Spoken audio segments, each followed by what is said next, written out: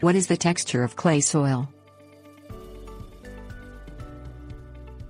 Soil texture is an important consideration when you start a garden, because texture determines the rate at which water drains through the soil.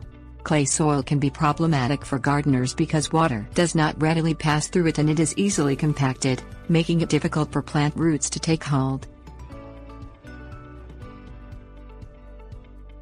Soil texture. Soil texture is determined by the size of the mineral particles that make up the soil. Clay is made up of the finest particles, generally under 0.002 mm in diameter. Silt consists of particles from 0.002 to 0.05 mm and sand is made up of 0.05 to 2.0 mm particles. Clay characteristics. Clay tends to form very hard clods when dry and becomes extremely plastic and sticky when wet.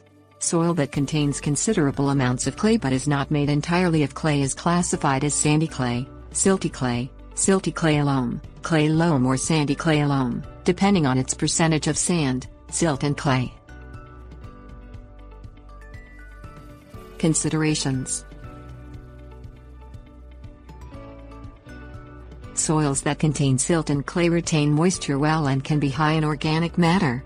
This is good up to a point, but soils dominated by clay can be very hard to manage. Careful and fine tilling as well as the addition of organic material such as manure, green plant matter and sawdust can help to improve clay soil.